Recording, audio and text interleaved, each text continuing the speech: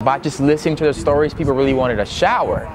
And I would look around Tulsa see, hey, where are the showers at for them? And they were very, very limited. And so I was like, what if we had a mobile shower trailer?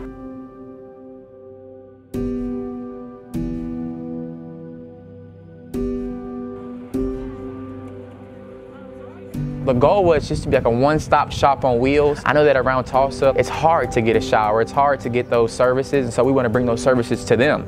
Almost like a mobile drop-in center, you know, so they got showers, haircuts, clothing, hygiene, and housing services as well.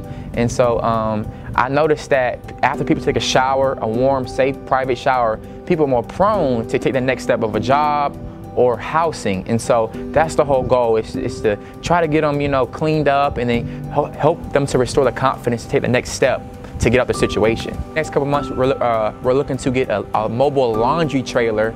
And so that one will be 29 foot long with 4 showers, 4 washing dryers, and an actual barber shop in the trailer. And so that is our next goal, our next investment. And so right now we're super busy around Tulsa. We feel like we need two mobile trailers to serve more people as well.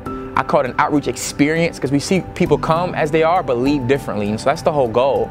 And so we love just seeing people you know, just restore dignity. And one guy said he feels human again. It's crazy how a basic shower can provide that mental health and just stability and just confidence in the community. The reason why we do mobile services is because we listen first. And so we listen to people's stories, listen to what they have to say. A lot of times people want to point the finger and say, hey, you do this, you do that. But with us, we have open arms and say, hey, how can we help you? How can we serve you? And people wanted showers, so that's what we had. We moved those barriers and gave them showers so they can shower in peace, shower safely all over Tulsa. Oh, great. When you haven't had one in a week, it's amazing.